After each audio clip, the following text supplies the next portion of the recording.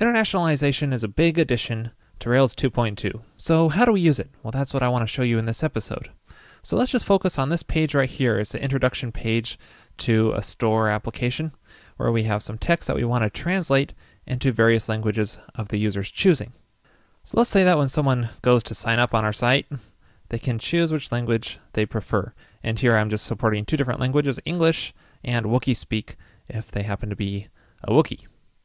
So that language pull-down menu is pretty simple in the code. It's just a string column that I added called language to the user model.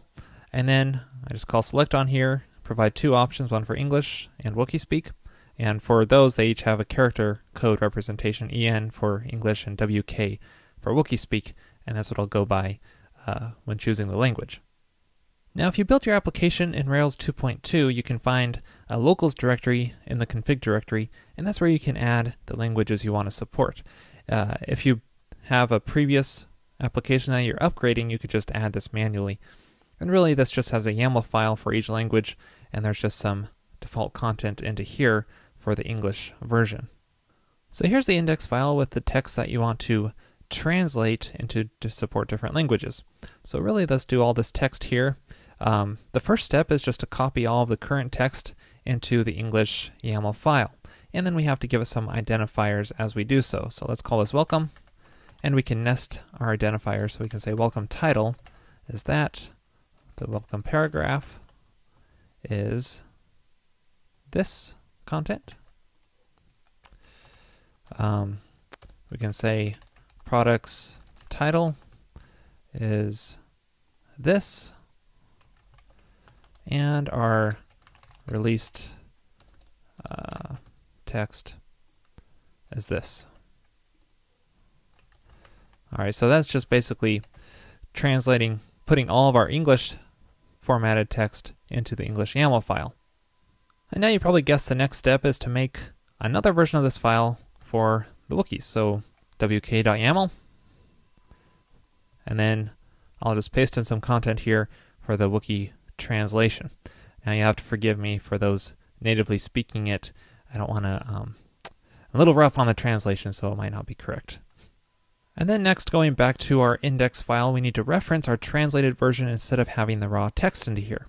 And the secret to this is just calling the t method and then just passing your identifier. In this case, is welcome.paragraph, and that will use a period here to represent the nesting, so that'll use the welcome paragraph text inside either one of your YAML files, depending on what translation you choose.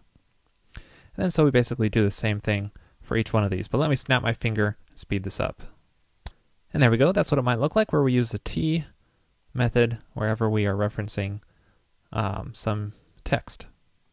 So now if we go to our site and reload here, you can see it hasn't changed much, but that's what we want because now it's using the English translated version and referencing our English YAML file to get all the text here. So we can change the language on the fly in our application controller by just adding a before filter here. Let's say set user language, make a private method here called the same thing, and then just call i18n, which by the way stands for Internationalization, a short version of it. Set the local to whatever language we want. So let's say WK. So now if we go back to our page, hit reload, we can see it changes, but not really what we want. It says translation missing. It doesn't know about our Wookiee speak. And the reason is that these files are loaded when your application starts up, and I just need to restart the web server. All right, let's do that. Stop our current one, restart it. And now when we hit reload, there we go. Now it's Wookiee speak.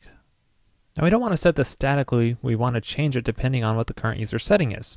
So what we can do is just call current user dot language, and that'll be whatever language they chose when they registered, unless, or actually if, the user is currently logged in. We only want to set it then. Now since I'm not logged in, it defaults to English here, but if I log in, then there we go. Now we're Wookiee speak because that's the current user setting. Now you may notice a couple things here. One is that our login message, flash message, has not been translated, obviously, and our $, no longer visible with our dividers. And that's because this is language dependent and you have to set that specifically. So let's address our flash message first. Of course, we have to add it to our YAML files here. So the English version, we could say the login flash message should be what we currently use. And we'll just give ourselves a Wookiee 1. And then instead of our sessions controller where we set that flash message, we could just set that to whatever we used before. And again, here we have access to that T method, which is just going to be flash.login, and that will translate it for us. Now this T method is actually short for i18n.translate. So if you ever need to translate something outside of the controller in view, just use that. Now if we choose login again, there we go. Now it says our flash message in Wookiee style. But we also still have to change our price and dividers here.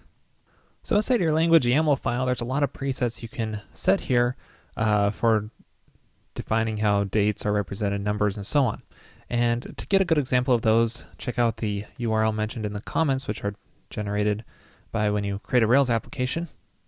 And if we go to that page, it gives us a lot of examples of existing languages which we can basically copy from and see we have time formats, date formats, and so on, including number formats like here, where we can set our precision separators and currency and so on. And so if we go to our Wookiee YAML file, we can paste this in and make up our own kind of number separators and so on. And there we go. And then reload our page, and there we go. Now it's Wookiee style number separators. And well, that wraps up this episode on internationalization. There's a lot more to go into, but hopefully this will give you an idea of how to get started. For example, you could change the way dates are formatted. You could handle validation error messages differently, and so on. But I encourage you to just check out the documentation for how to do those kind of things, and I'll put links in the show notes on those as well. This episode is sponsored by Pragmatic Screencasts. There you will find high-quality screencasts on a variety of subjects, including Ruby and Rails. Check them out at pragmatic.tv.